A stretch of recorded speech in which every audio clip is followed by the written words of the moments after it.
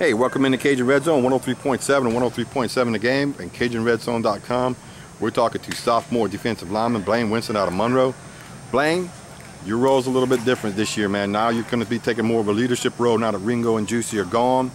Talk a little bit about what your role is now in the position that you're in. I mean, you know, they elected me to be one of the leaders of the defensive line, so my role is to just, you know, get guys going, you know, keep the positive energy going, and, you know, be the best teammate I can be. Tomorrow's big scheduled scrimmage for you guys. It's you know, obviously there's going to be some mistakes there. Coaches want you to make those mistakes now instead of during the season.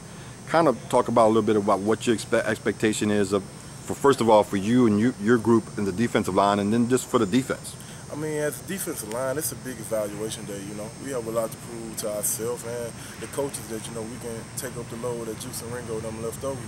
And as far as the defense, I mean, we coming together good, so we just want to show ourselves that, you know, we can go out there and put together a complete scrimmage, you know, play together.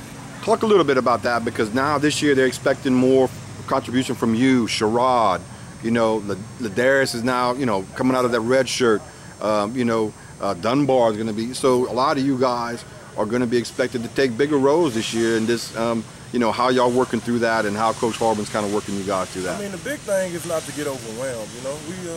We all know the role that we playing. We all going to play each other's role, and we want to play hard, you know. Coach Harbin makes sure that everybody ready. He rotates his starters every day, so I'm pretty sure everybody will be ready when that time's come.